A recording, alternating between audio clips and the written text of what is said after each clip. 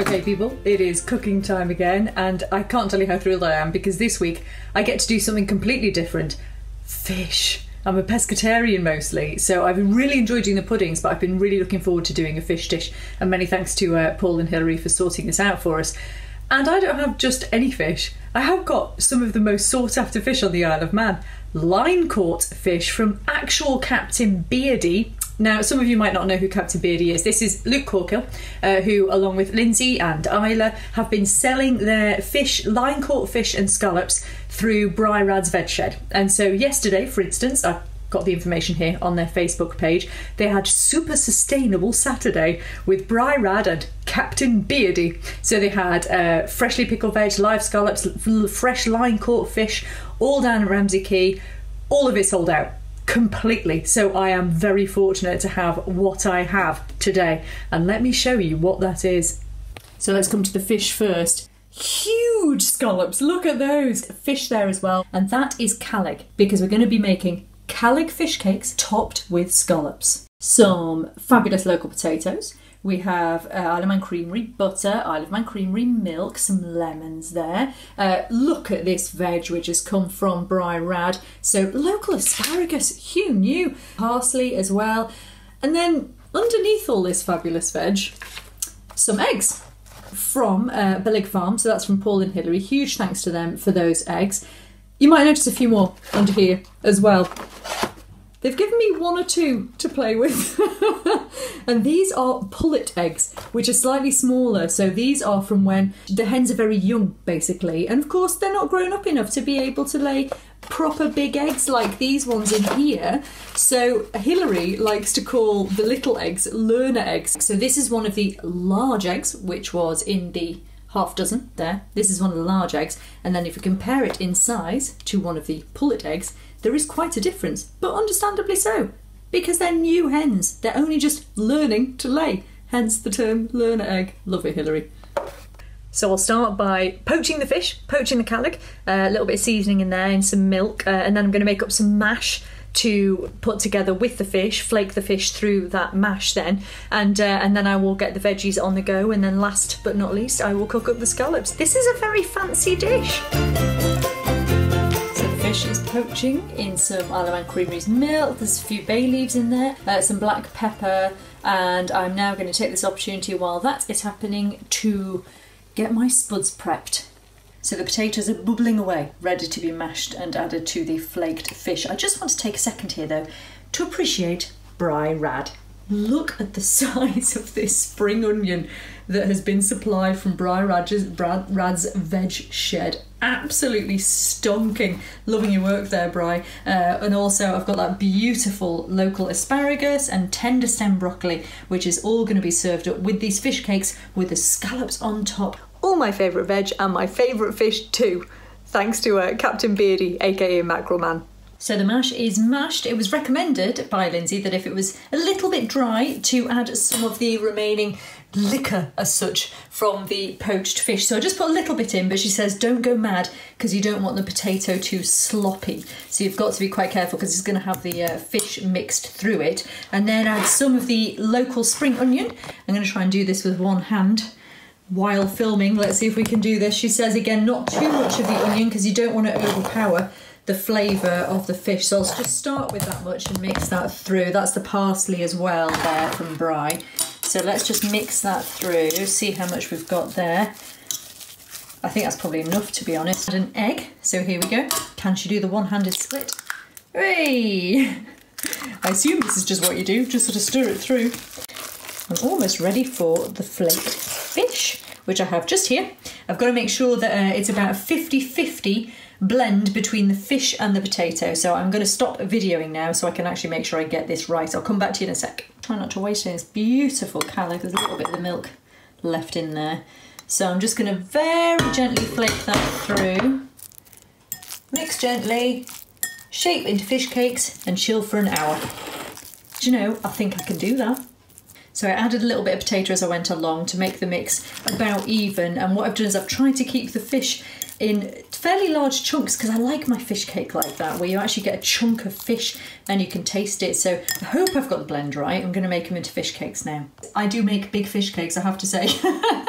Made these 5 giant fish cakes, which I'm going to be cooking shortly, but they do have to go in the fridge now for an hour just to cool, and I'm guessing to sort of get them to hold their shape a bit. But look at those beautiful bits of Callig in there, mixed with that lovely parsley and the spring onion from Bry as well. Now I've got to try and make hollandaise, which I'm a little bit nervous about. I've not done it before and I know it's difficult. The pan of about to be simmering water, and the butter over there is on a low heat. It says melt but do not burn, so melt on a low heat. So that's happening. I have my heat-proof bowl here. I have my eggs from Callig farm, so I want 2 egg yolks. Then we're going to have the vinegar, which has been supplied by Luke, by Mackerel Mann himself. He's supplied, and can I just say, langoustine pâté, hey? Fancy. I'm only joking. So we've got lemon as well. They've supplied everything ready for this. So in theory, nothing should go wrong. Fingers crossed, people. So I'm about to crack open my 2 large free-range eggs from Callig farm. I noticed Howard last week when he was cracking eggs did the one-handed method and actually separated his yolks from his whites just using his hand. I'm going to do something a bit different. I'm going to use a technique that I remember from school, which is crack the egg and then use the shell to separate it. So initially you can just allow the white to drip out of the shell like this, and then pass the yolk from one side to the other until all the white has sort of dripped off. Very clever. Use a bit of the sharp bit of shell to drop that off. So there we go. There's our yolk separated. Look at those beautiful yolks. So what do I have to do now? I'm just turning over here to look at the recipe. I have to make sure the butter's melting, which it is, and then I'm going to start whisking these eggs. Okay, so I'm going to put this over the slowly simmering water. I am very nervous about this, I have to say. I have balloon whisk in hand. I need to start whisking this. Doesn't look like the water's doing very much, I have to say, but we'll keep going. It says to whisk this and hope that the eggs don't scramble. Whisk in the white wine vinegar, so I need my dessert spoon of white wine vinegar, which I think is about that. And keep whisking. Got to be really careful that the eggs don't scramble here. That's whisked in, so this is good. And then start adding the melted butter. Okay, here we go. Drizzle it in, it says. Whisking all the time. I'm whisking, I'm whisking. I'm drizzling, I'm drizzling. And the result is supposed to be a smooth, thick sauce. Nothing scrambled yet. Fingers crossed.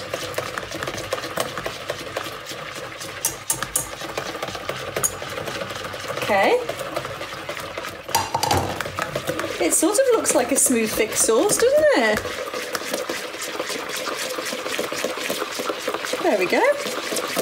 I think I might have just made hollandaise. You could say I've popped my hollandaise cherry. Now I'm going to add a bit of lemon to the hollandaise just to get a little bit of zesty flavour to it. So this is my dad's brilliant lemon contraption that he bought me. It makes squeezing a lemon, even with one hand, quite easy. So I'm just going to drizzle a little bit of lemon juice in there. There we go. And then I'll give it a taste. There's a bit of salt and pepper in there now as well. Don't worry, I have washed my hands. Oh, that's perfect. Time to cook up a fish cake. It's only me that's eating this tonight, so I'm just going to do the one for now. Got my pan hot and ready. So let's do this thing. They've shaped nicely and they held their shape in the old fridge there. Are we ready? Listen to it sizzle. There it goes. So we're going to get it nice and brown on each side.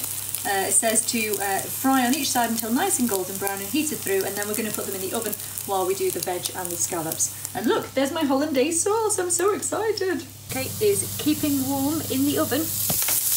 I have Bry's asparagus and tender stem broccoli on the pan with some butter and salt and pepper. And on this griddle, which just has a little bit of oil and seasoning on it, I am going to put these fabulous scallops. So I will do, as Lindsey suggested, like the numbers on the face of a clock. I'm only going to do 3 for myself, so 12. 3. Okay, so that's 3 on.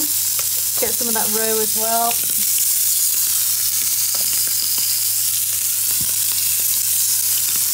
Okay. 2 to 3 minutes on that one side. Just one more bit of roe on there.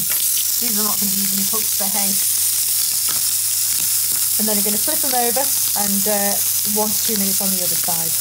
Fish cake, lovely on the veggies there. Scallops to the side. I'm going to squeeze on some lemon juice. Here we go. A little bit of lemon on the fish cake, and a little bit over the scallops there. Hollandaise. Just over the fish cake. Not too much. There we go. And now for the moment of truth. Is it all cooked properly?